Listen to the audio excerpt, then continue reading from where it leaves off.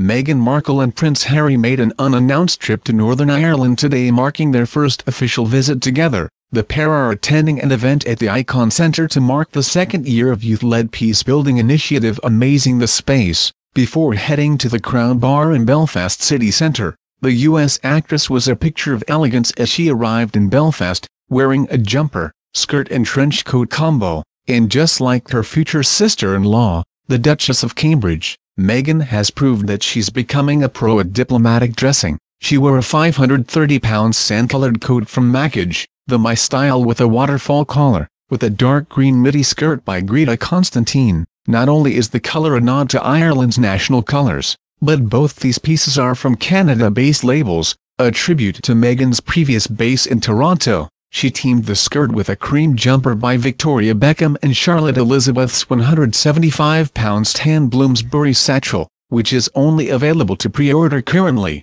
These pieces from British brands tied her look together nicely, and she completed her ensemble with a pair of Jimmy Choo's Romy 100 velvet heels. Meghan Markle proved her selling power once again today as the coat she wore for her surprise Belfast visit sold out in under an hour. On the last couple of occasions we've seen Meghan in public, she's sported sleek blow-dried locks, but today her signature messy bun was back. The bride-to-be has also proved that the trouser suit and stacking rings are back in style, making her own fashion stamp on the royal family. More details have emerged about Meghan and Prince Harry's wedding this week. They have chosen pastry chef Claire Tack of London's Violet Bakery to make a lemon elderflower wedding cake, and their invitations have been sent out this week ahead of the big day on May 19th. One of the biggest questions still to be answered is, who will design Meghan's wedding dress? Ralph and Russo, Erdem and Roland Morat are among the rumoured big names, but it's unlikely that we'll find out until the day.